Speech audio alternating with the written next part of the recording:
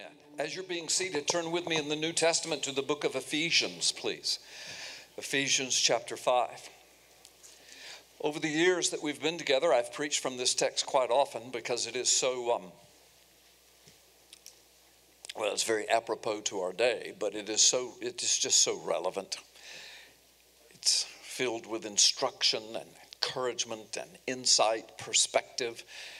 It's basically our marching orders, always has been since the Holy Spirit inspired this writing. But in these very prophetic times in which we're living, it surely is. And I mean, it gets right down to the gut level, personal level as well. It speaks to all of us as a church family, as you will see. But it begins by speaking at the very, very personal level. So because of that, I return here often.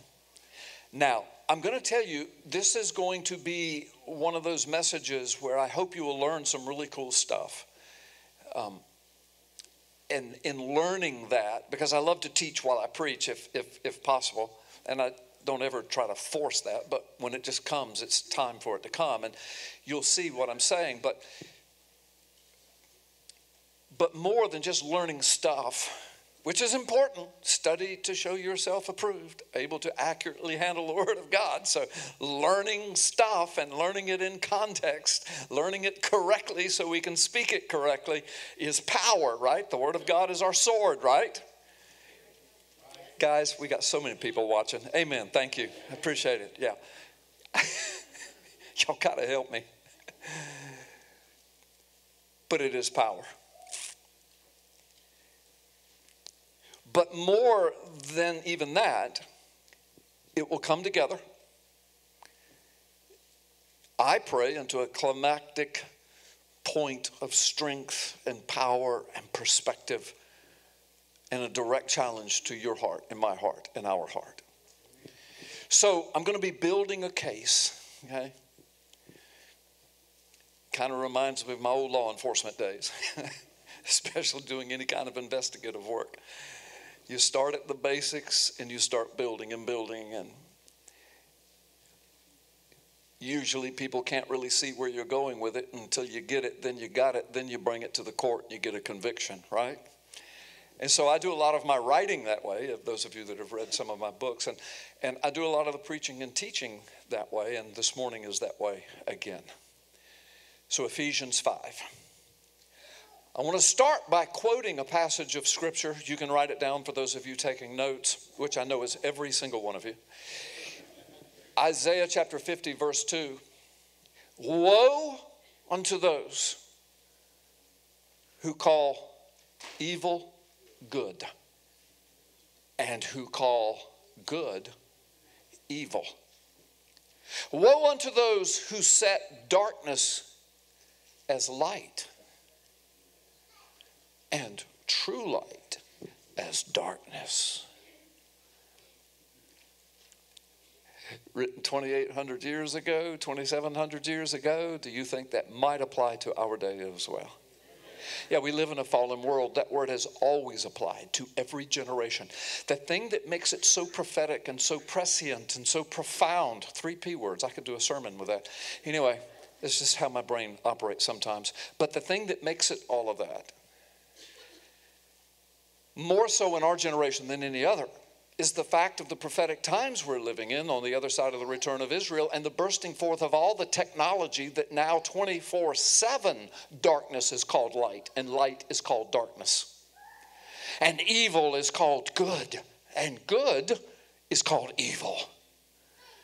And it's pumped into the hands of our children with their cell phones. It's pumped into homes on digital television and on our computers and on our tablets and laptops and all of that. People listening to this message some years from now, even all that will sound archaic because the technology is becoming more and more personal and more ingrained into our very bodies and minds with the technology that's coming.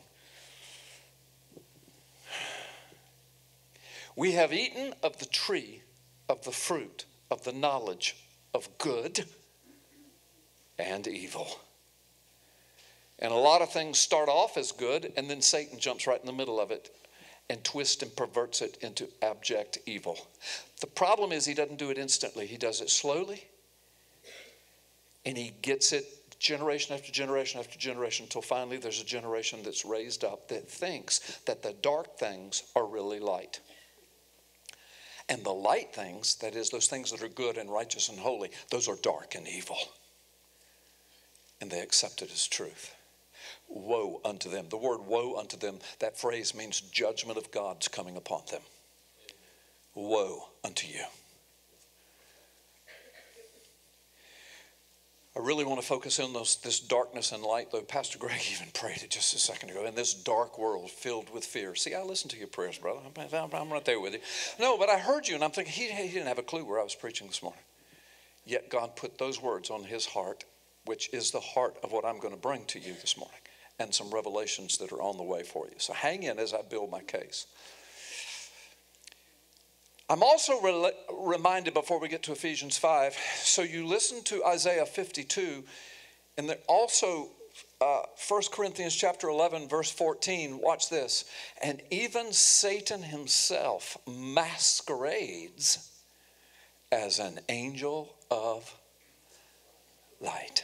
Now that word angel can mean a divine being who presents himself. And it also, at its foundational meaning is messenger. So wrapped up in both of those, he comes from another dimension and realm. And at the same time, he brings messages. And the messages are darkness, but he wraps them in a fake light and presents himself as one giving truth, when as a matter of fact, it is either a perverted truth. It's like rat poison. There's a lot of corn in it, but there's just enough poison to destroy you. Or it's just totally perverted, but he's got you brainwashed into, here, drink this cup of strychnine. It's good for you. I'm telling you, he knows what he's doing. He's a hunter of men's souls, and he's been doing it for thousands of years. He masquerades as an angel of light. Isn't that something? Well, how long has he been doing that? Oh, I don't know. Something like, did God really say that to you, Eve? You shall not die. If you would do what I say, you can live forever. You could be like us. You could be like the gods. You can be like God himself. Here, eat. What was he? A messenger of a fake light. It was really darkness, and it brought with it death.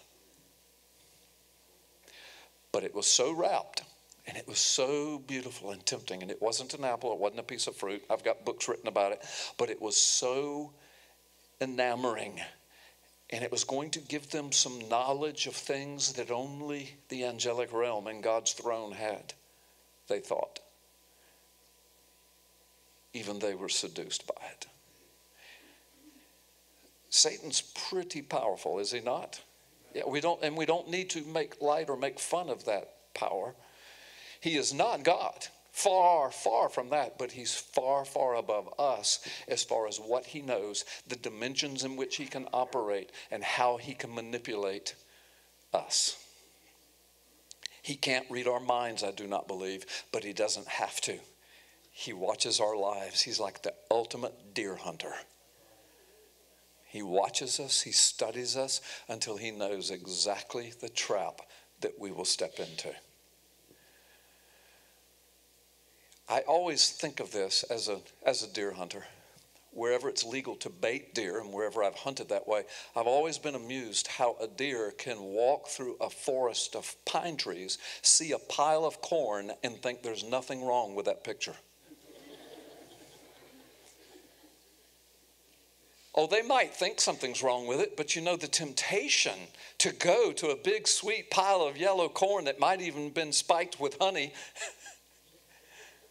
the temptation is just too much. And it costs them their life. When I'm shooting, some of you it doesn't, but okay, you got all of that. Woe unto you who call things that are light and good and righteous, you call that evil. In other words, woe unto you who call the word of God evil. And woe unto you who call the word of this world system that's good. Woe unto you. God's judgment is coming upon these things. Are you with me? And those who call light darkness, and those who call darkness light, woe unto you. Okay. Why is that? Well, let's start our journey in Ephesians 5. Turn there with me. Verse 1, we'll read the first 20 verses. You've seen this before, hopefully. I know I've preached on it a lot. Some of you are newer to this church family. Some of you are brand new in the Word. Ephesians chapter 5. Here are our marching orders. So then be imitators of God, therefore. And you know what that means. It doesn't mean we cannot be God, but yet we represent him. It's like we tell our children when they leave home, especially young teenagers as they're just kind of getting out. Maybe they've got their driver's license, or maybe you're allowing them to get out with groups and friends a little more now. One of the things, you might not say it in these words, but I know I was told it in these words. Remember who you represent. Remember whose you are. You represent this family. You represent our name and your grandparents and everybody else that has this name. Remember who you belong to. That's what the word is telling us. As we step into this life of darkness and fear and light being called dark and dark being called light and good being called evil and evil being called good, and all of it brought by the messenger of darkness who presents himself as light, he says, remember who you belong to. Remember who you're representing. So there, imitate his character, his nature. You're not God, you're not going to be God, but you can represent him. Amen, church? Okay, that's the context. Be imitators of God, therefore, as dearly loved children.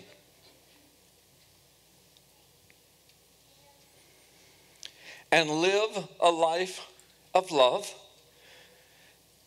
just as Christ loved us and gave himself up for us as a fragrant offering and sacrifice to God. That doesn't mean we can't defend ourselves. It doesn't mean that we have to walk through life holding daisies and tulips and tiptoeing through the tulips. Jesus didn't live like that. I do recall him making a whip and marching right up to the temple. How about y'all? And other things, But the point is, even that was done in love. Oh, the people that are wrapped up in the darkness of the world didn't see it that way. It was love for this Father's house. It was love for the house of prayer. It was love for righteousness. It was love for what is right and light. And it was love for the people who were getting caught up in the perversion of what was happening in the temple in his day. And out of love, he started setting it straight. So to live a life of love, don't get a picture in your mind of this, kind of hippified, whatever you want to call it, just walking around, say, oh, I just love you, love everything, love everything. That's not what it means. But it means there's a certain self-sacrificial way that we present ourselves in the world.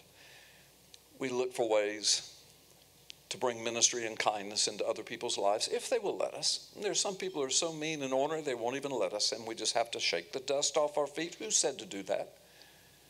Jesus. And keep going. Keep going, look for others to love. Does that make sense? All right, so be imitators of God as dear children. All right? And then live a life of love as Christ did. And then gave himself up for us as a fragrant offering and sacrifice to God. The ultimate act of love, self-sacrifice. All right, keep going. But among you, now here's where the water hits the wheel. Day in and day out, living for the Lord's not about perfection, because nobody can do it perfectly every second of every day, but it is about direction, and here's the direction. Among you, there must not even be a hint of sexual immorality. What does that mean? Well, sexual immorality means anything that goes against the nature and heart of God regarding how we use our bodies. That's what it means. And, we've got children here and everything. I'm not going to go down through the whole list and everything, but our world is inundated with sexual immorality and temptations to be a part of it. Thanks.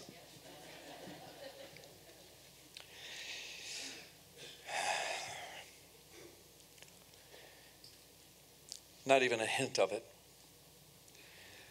or of any kind of impurity. And then some examples are given, or of greed, because these things are improper for God's holy people. And holy means separate, just separate. We belong to the Lord. We're imitators of God. We're separating from ourselves from the world. We don't call light darkness and darkness light for God's holy people. Next verse, nor should there be any obscenity, foolish talk, coarse joking, which are out of place, but rather thanksgiving. I learned a long time ago, and it's not just here, it's just everywhere I go. I get in a crowd, and every now and then somebody will say, hey, preacher, I got a joke for you. And used to in the old days, I'd say, tell it to me. And they'd tell it, and I'd say, I can't believe you just told your preacher that joke. I mean, not that I'm Mr. Holy or but it's like, what do you want me to do with that? You want me to laugh, and therefore you can tell everybody the preacher laughed at it? Because, I've had some people tell some pretty nasty stuff, but they thought it was funny. And in the flesh, it was funny. But why would you tell your preacher that? Again, not that I'm the representation of everything holy, but I am your pastor and try to be a man of God. So I've learned a long time ago, people come, hey, preacher, and I don't mind. I love good jokes. I love humor. And people come up and say, hey, preacher, I got a joke for you. My first thing I say is, can I tell it from the pulpit and put your name on it? Well, no, then I don't want to hear it. How about that? See, we got, and I didn't really trash them. I kind of make a joke out of it, but they get the point. And that's what the word's telling us here. Just don't get caught up in stuff that's impure and nasty and coarse and just not proper. You wouldn't tell it in the pulpit. You wouldn't stand up here before you sang a song like Gay just did and say, hey, before I sing, I got a joke. And then tell you wouldn't do it. And the Word of God says, then don't do it out there either. Amen? Okay. Look, here's why. Verse 5. For of this you can be sure, no immoral, impure, or greedy person, such a man as an idolater, has any inheritance in the kingdom of Christ and of God. And let no one deceive you with empty words, for because of such things God's wrath comes upon those who are disobedient. Therefore do not be partners with them. Now listen, do not mistake what this word means. If you hear it in its context and the way it was worded purposely, Paul is writing to the church. He's writing to Christians. And he's saying, don't even have a hint of sexual immorality in your life. Don't even flirt with it. Don't let people even see that in your life. Don't make filthy talk and coarse joking who you are. People see you coming and they're looking for a coarse joke from you. Don't do that. Live a life of love as much as you possibly can in all of its aspects. Sometimes it's love to pull somebody out of a burning fire, right? Sometimes it's love to take a drug addict to a rehab center when they don't want to go, right? So there's many aspects to love, but live a life of love. Guard your heart and your mind. Know who you represent. You're part of the family of God. You're one of His dear children. And keep the perspective that if you stumble and fall, get it right. Because you are God's child. You don't lose your salvation because you slip up in one of these things. That's not what he's saying. He's saying you. But the reason he was saying this to the church is because Christians struggle with this too in the flesh. But we have the Holy Spirit who ministers to us, who speaks to us, who convicts us. Can I get an amen?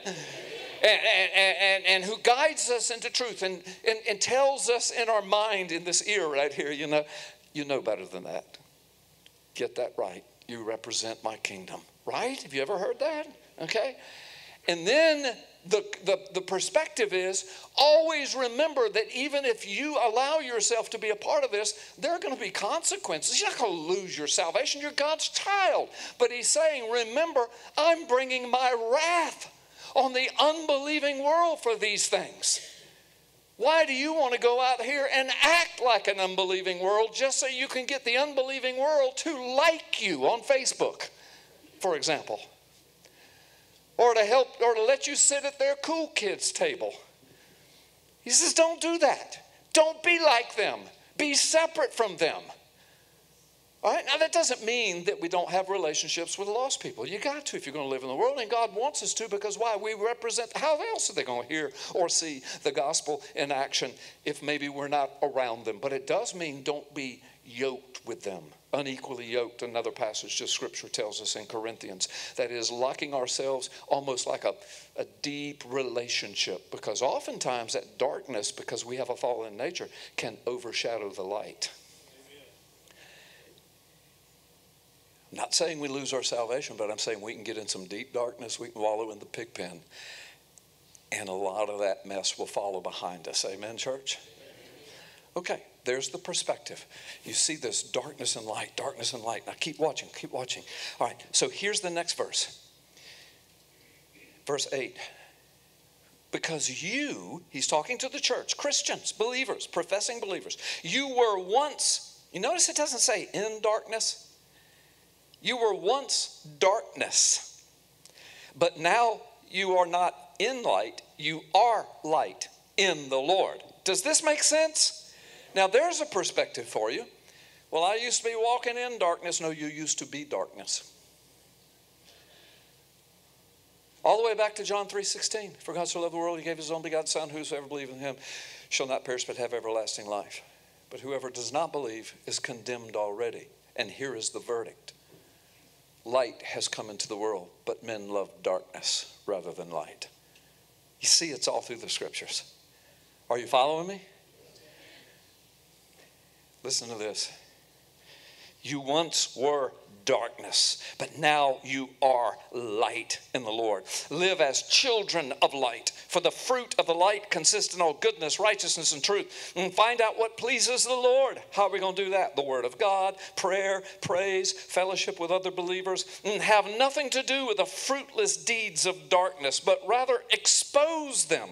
Doesn't mean go around like a jerk and do it, but it just don't be afraid to say what's right and what's wrong according to God's Word.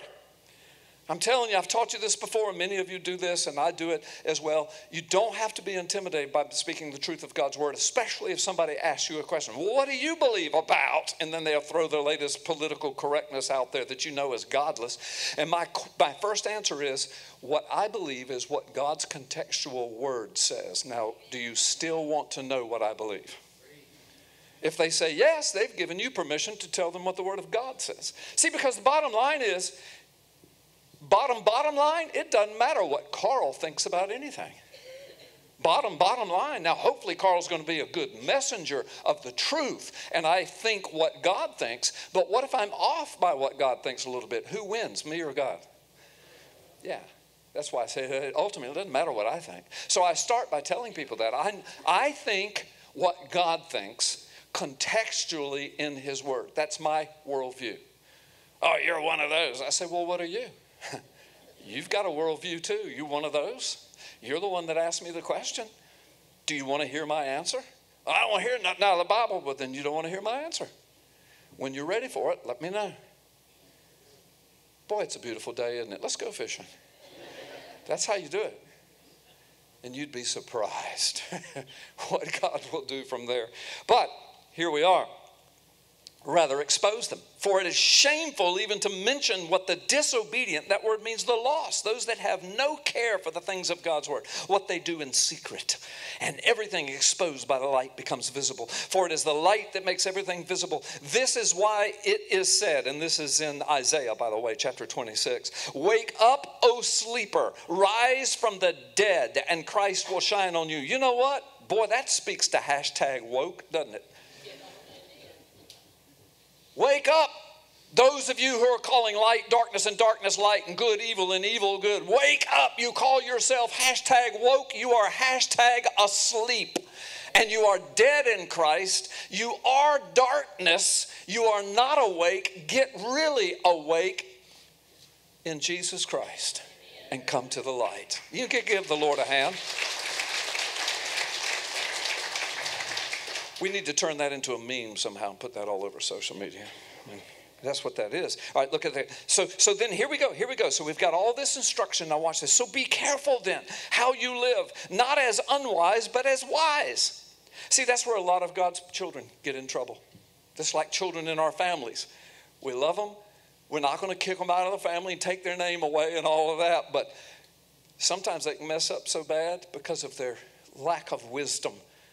And then they carry stuff behind them for the rest of their life. We love them. It breaks our hearts. We pray for them. We try to give them all the help we can.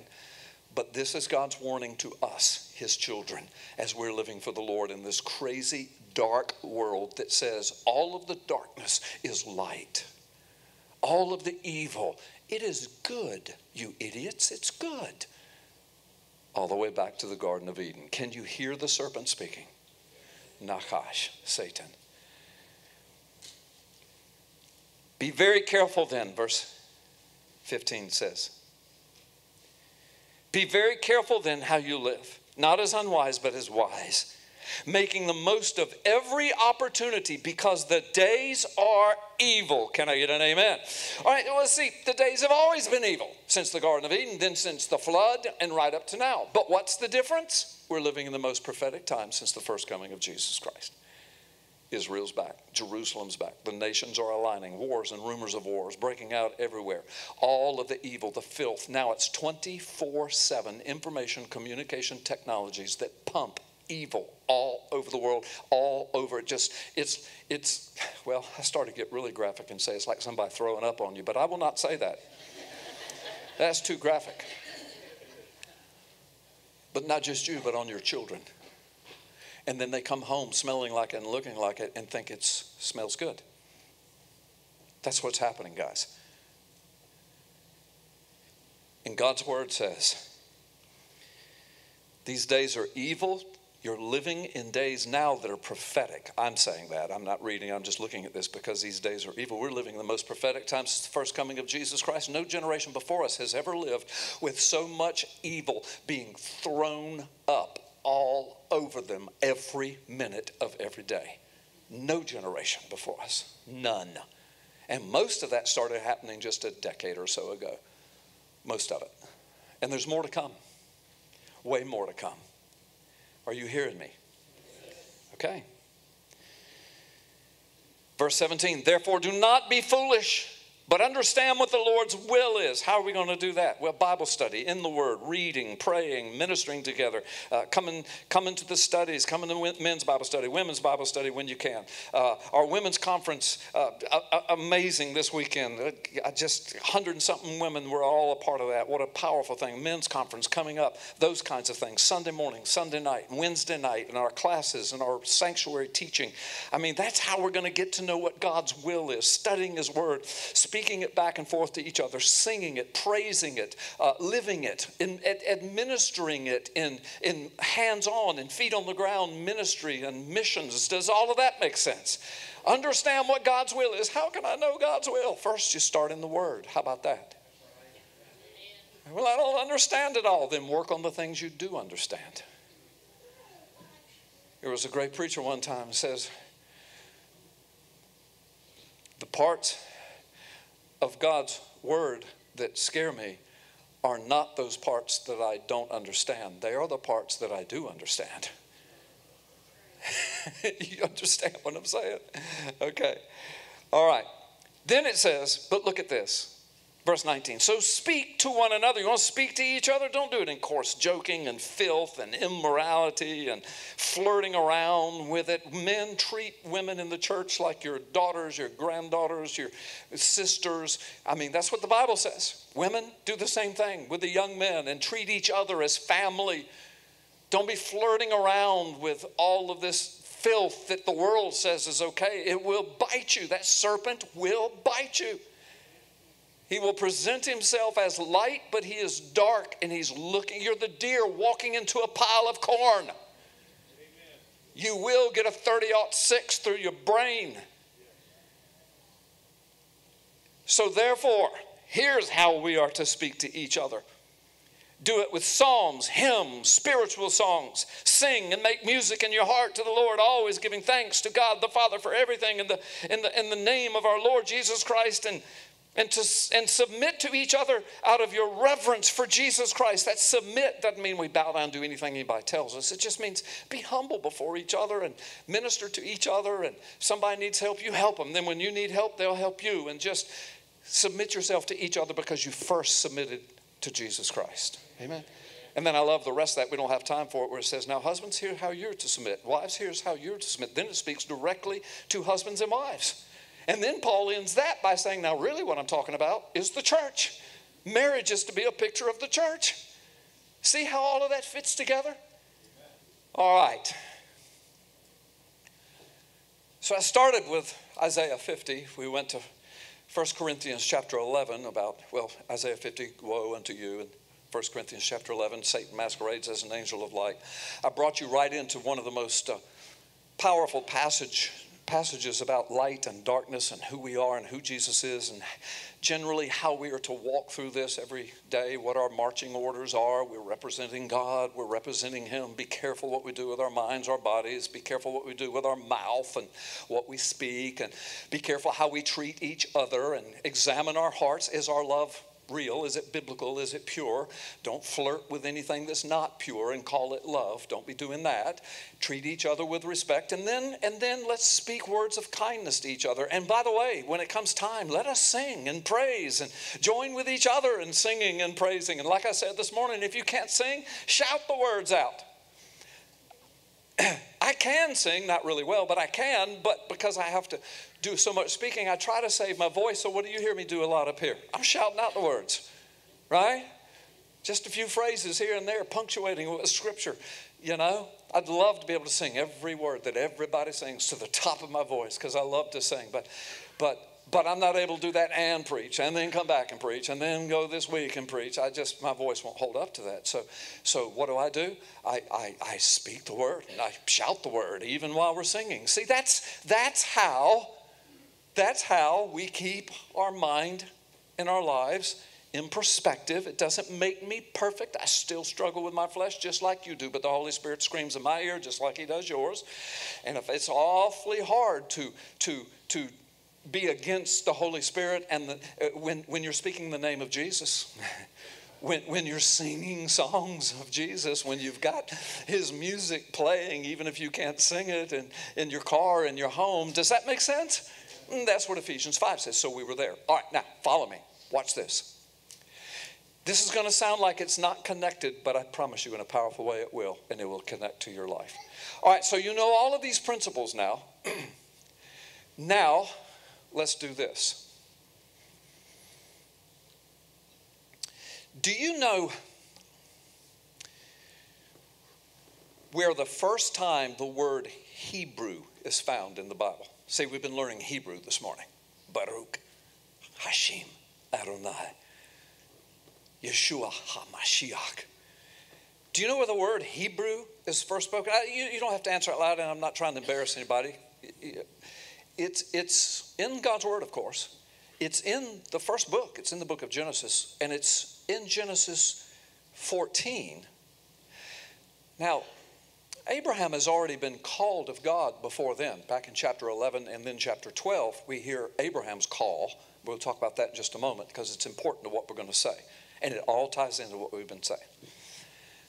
But in chapter 14, we hear that he's called Abraham the Hebrew. And then from that point forward, we hear the word Hebrew quite often, especially in the Old Testament and in the New Testament too. I'll tell you what that word means a little later on, but that's where we hear it. And so Abraham the Hebrew was called out of some place. Remember what the scripture says? I got to get me some water, guys. Do you remember what the scripture says where he was called out from?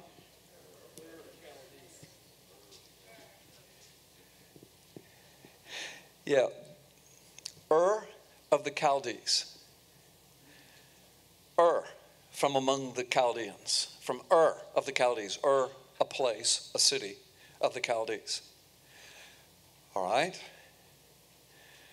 Abraham the Hebrew, called out of Ur of the Chaldees.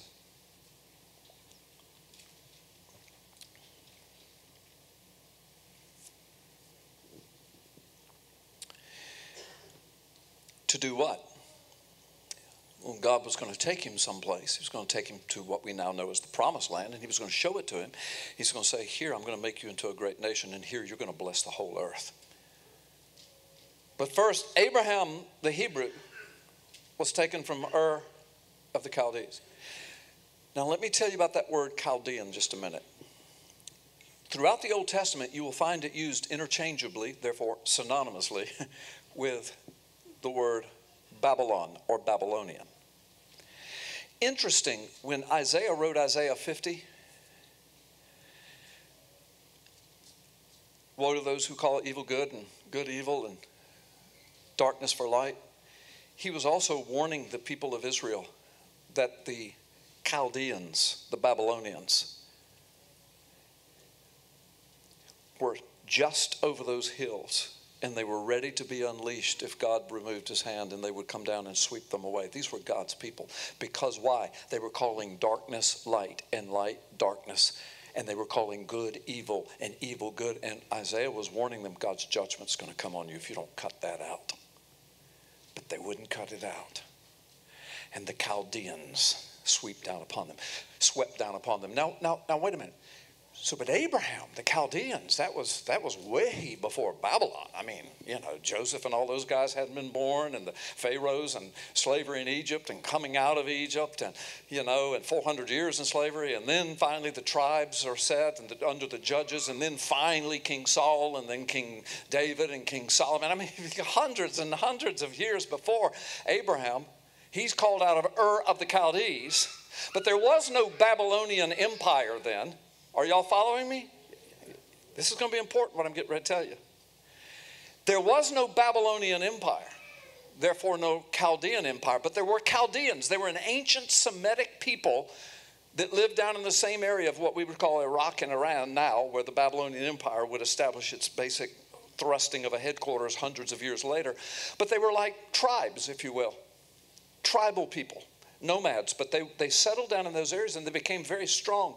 But by the time the Assyrians arose, the Chaldean people had to deal with that empire. And then finally the Babylonians began to grow, and then they conquered the Assyrians, but the Chaldeans were still right in the middle of that whole mix, and they became synonymous with the Babylonians because they kind of assimilated into the culture, and by intrigue and all kinds of things, they worked their way into places of government. And by the time we get to God's judgment coming upon Israel, the king that conquered them, what's his name? He was Chaldean. He was one of the greatest kings of the Chaldean dynasty of the nation of Babylon. Are you following me? Now, who were the Chaldean people when they were tribal people? They were known as people of utter wickedness in those days. They were known for their magic, their astrology, their sorcery, their witchcraft, and their demonic worship and idolatry. I mean, they were so thick in it. They grabbed darkness and ate it for breakfast and lunch and dinner and called it good. These were wicked people. So by the time we get to Daniel's day, when they're carried off into captivity, who's ruling? Nebuchadnezzar, the greatest king of the Chaldean dynasty. What does he immerse those boys in?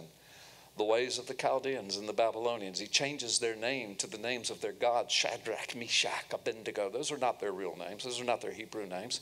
He changes. Then he wants to teach them the ways of magic and sorcery and all of that. And they refuse to participate in that. But you remember Daniel, many times he's called upon by these kings down through the years to come interpret dreams, because they began to call him, here's a man that listens to God. They don't say the gods, because he's a testimony in their midst. Are y'all with me?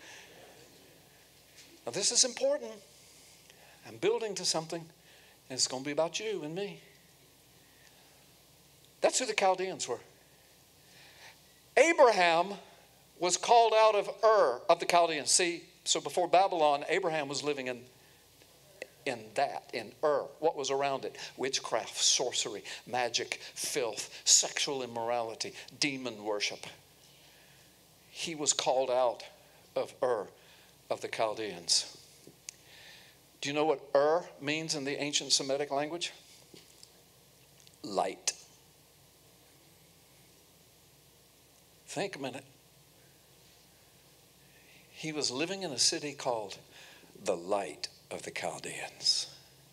There was no light in them. They were darkness. What did they call themselves and their city? We are the light. Who do you think was behind that? Satan, who even masquerades as an angel of light. And woe unto them who call light dark and dark light. Are you following me? Go all the way to the New Testament. Have nothing to do with darkness. You used to be darkness, but now you are light. If you were to speak it in the ancient Semitic language, you say, now you are except you're the real God called Abraham and his family out of of the Chaldeans. You know what Hebrew means? The word Hebrew, in Hebrew, its root basic meaning is this: one who has crossed over from the other side. It's in the Hebrew dictionaries. I asked Messianic Rabbi Zev Parat about it. He said that's exactly what it means. Get this. That word is ebar, which is where we get it to Hebrew. Ebar in Hebrew. Do you know what the word Abraham comes from? Ebar. They come from the same word. And Abraham means Ebrahim, Ebarhim, and it means he who comes from the other side. He who comes from the other side has crossed over. If you say Abraham the Hebrew. Are you with me? He who comes from the other side has crossed over, and I'm going to keep preaching, from darkness to light. And he did it in obedience to God. He did it willingly, and he went far away from it. He separated himself from it. He went up, and then God says, now let me show you. And he took him down into what would become the promised land. He showed him the whole land. He said, this will be yours and your descendants, and out of your descendants will come a seed, and out of your seed the whole earth will be blessed. And it would be through him that the nation of Israel would be born, that the prophets would come, that the word of God would be born, that the prophecies of Christ would come, that the Christ would come, and out of the Christ would come the old rugged cross that we sing about and celebrate. Out of that would come the resurrection that we say our victory is in Jesus. Why? Because he's raised from the dead. Out of that would come the birth of the church. And how was it birthed? By the giving of the Holy Spirit. Out of that would come our power and our strength to live daily in a world full of darkness and to be the light. And now the gospel has been preached for 2,000 years. You're blessed. I'm blessed. Our families are blessed. People all over the world are being blessed because of it. Because Abraham crossed over from the darkness to the light. He came out of of the Chaldees. He put it behind him, and he said, yes, Lord. And God says, I will birth in you and through you something you can't even imagine. And some of it you won't even live in the flesh, but your descendants will live, and it'll be because of you. And one day in 2022, in the country swamps of a little church on the east side of Milton, a preacher is going to be exalting your name and your faith. The greatest preacher this world has ever seen. No, God didn't say that. No, Lord have mercy. He didn't say that. I'm just saying God knows all of that. He knew all of that. Thank you, brother. He knew you. He knew Abraham. He knew his heart didn't belong to that darkness. I'm sure Abraham got caught up in it. Abraham wasn't an angel or a saint. You can even read of his life in the scriptures. When he came out of it, he still struggled from time to time. He got caught up in some little fibs. Y'all remember? But overall, he was a good man, and he loved God, and God walked with him literally in the flesh a few times. I mean, that's what God wants, is a relationship with us, but he can't if we're walking in darkness. And that's what the book of Ephesians was telling us. Cross over. Be the one known as he who came, she who came out of that.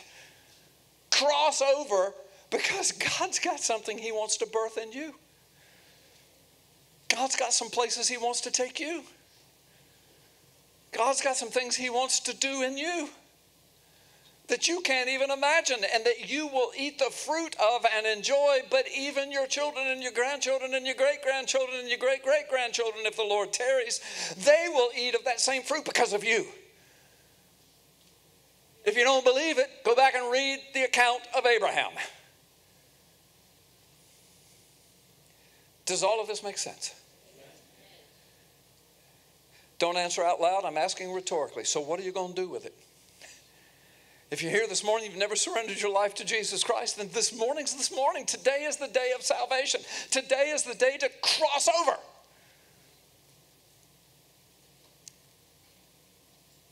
You can even call yourself a Hebrew in the truest sense of how that word is used, not trying to pretend like, well, I'm going to pretend like I'm a Jewish person or a Hebrew. But that's not what that is.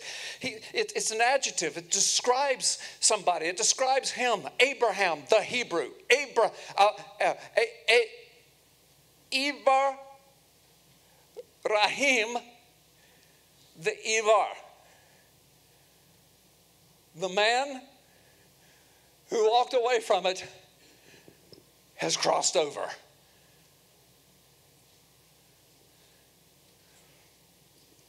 This morning could be the morning for somebody here, man, woman, boy, or girl, to cross over, because the Bible says that if you haven't come to Jesus, you're already condemned. Not because of God, because of you in this world and our fallen flesh. God's the one there with the rugged cross. He's the one saying, I can save you out of that.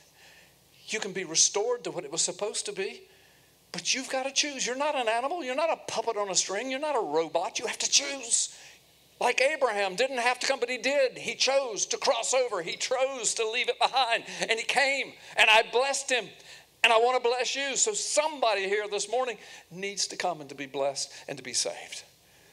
There's somebody here this morning that needs to come back to the Lord because you've been in the pig pen out there and you're a prodigal and you need to come back.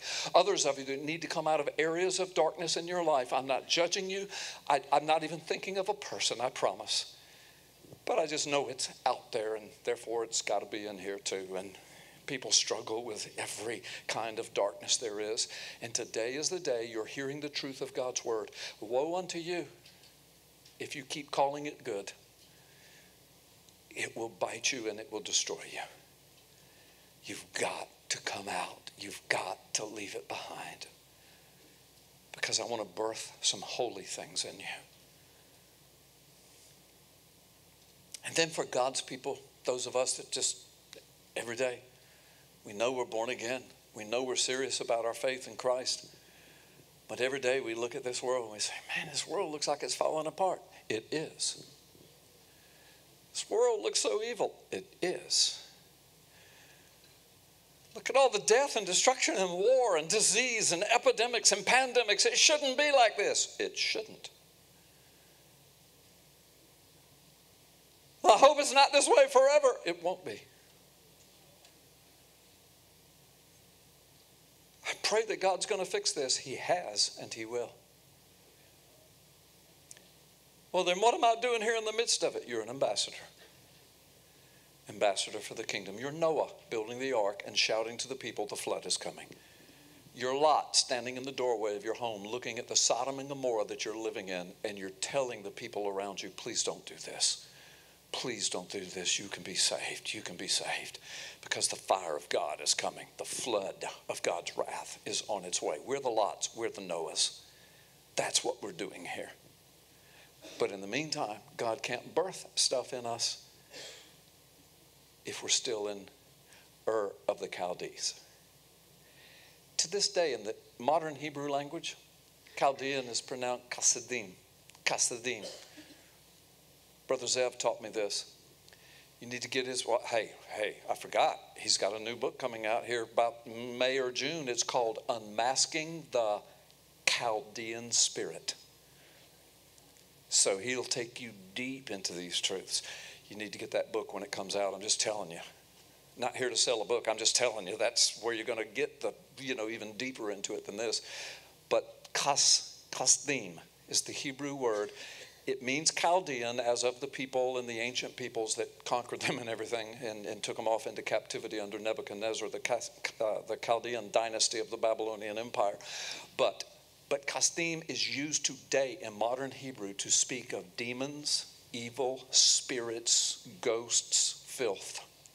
The kasdim, the kasdim. A little child might say, Mommy, I saw a kasdim.